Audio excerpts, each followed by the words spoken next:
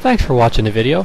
In this clip we're going to show you how to make a Nemo Junior camera bag without the PVC lens cradle. We're going to be adding a rectangular piece of very thick, very clear vinyl to the polyethylene bag with the hot glue. This takes a surprisingly good picture through the vinyl. Not as good as through the acrylic lens with the PVC lens cradle, but it does a very good job. Here we have a piece of cardboard, and there's a smaller piece of cardboard to act as a jig, and we're cutting out a little rectangular piece. Unfortunately, I put the cardboard on the wrong end. It should be at the other end because now I've cut the slot up at the top of the bag. The top of the bag gets rolled down with the clamp. You want the part that's cut out near the bottom of the bag, not at the top. So we're starting off wrong here. Oh.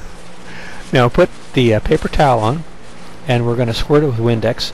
I use Windex because if it dries on your vinyl, it doesn't leave any marks.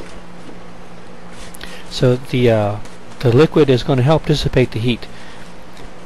We're going to be putting some hot glue on the perimeter of that rectangular hole we just cut, and adding a piece of thick vinyl.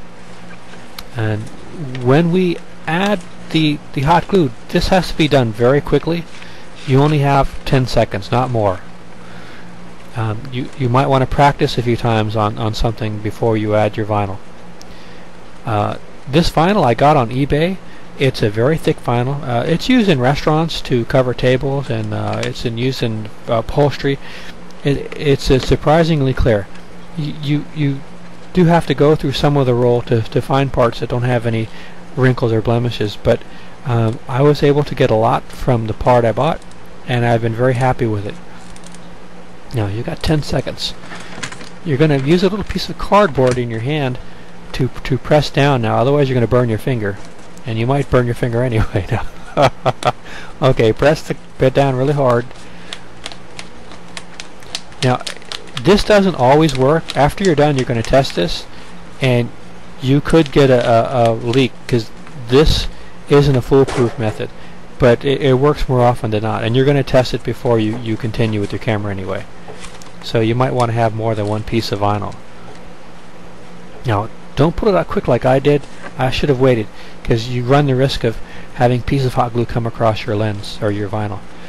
Also, use scissors that are blunt on the end, because this vinyl is very easy this plastic is very easy to cut. We're just cutting it right down to the edge of the glue. After we do that, we'll get out the duct tape. The duct tape now comes in so many different colors. We're using black here, but you don't have to use the gray, silver anymore. You can use red, blue, anything you want. And I'm not doing a very fancy job here. I'm just putting on quick to show you how it goes. You could take your time and angle your corners and make something look a little better than what I'm doing.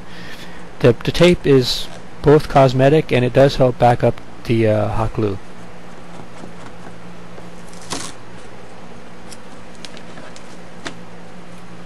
Like I said, when you're done with this, you can open it up and put it in some water and seal the edge first, and press on it and see if you get any bubbles.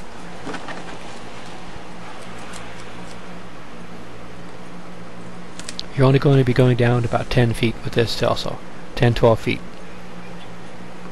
At least that's about as far as I've taken them. Okay, let's see what's next. Pressing that down hard on the old glue.